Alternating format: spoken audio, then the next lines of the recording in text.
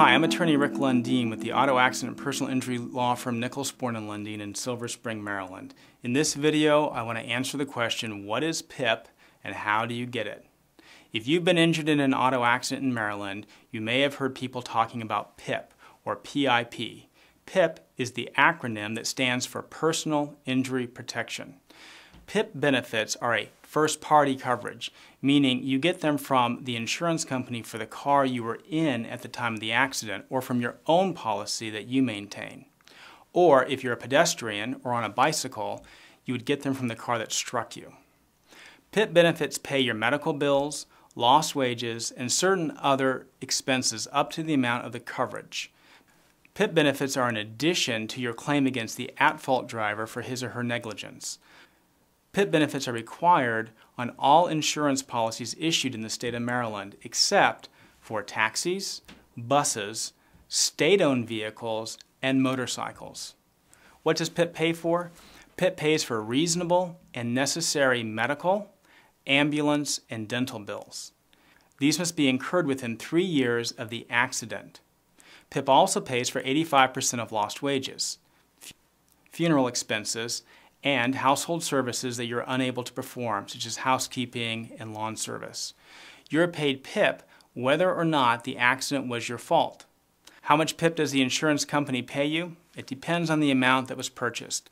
The statutory minimum in Maryland is $2,500, but higher amounts are available, and sometimes people purchase $5,000, $7,500, or even $10,000. So look at the policy carefully to see how much PIP you might be entitled to.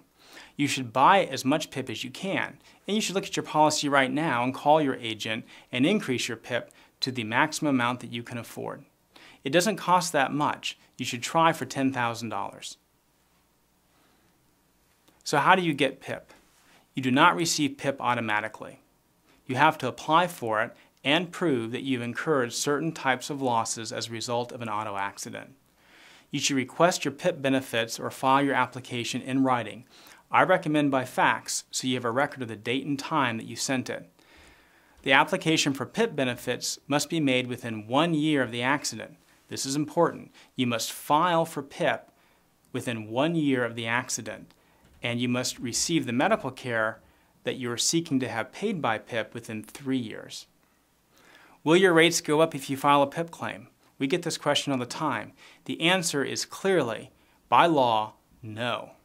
In fact, the statute specifically provides that the insurance company cannot raise your rates because you file a PIP claim.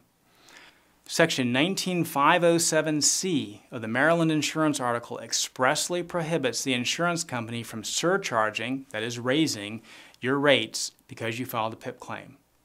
Now, can you be excluded from PIP? Unfortunately, yes.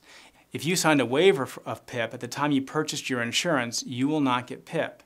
And neither will any family members living with you who are over the age of 16.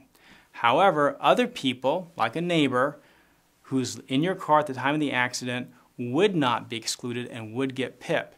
And any children in your home under 16 would get PIP even if you signed the waiver.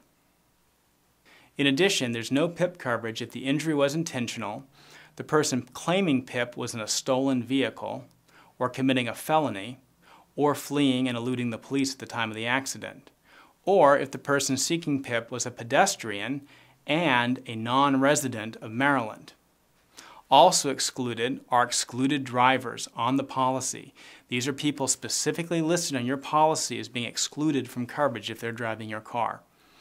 If you have any questions about a PIP claim, I encourage you to contact us for a free, no-obligation consultation.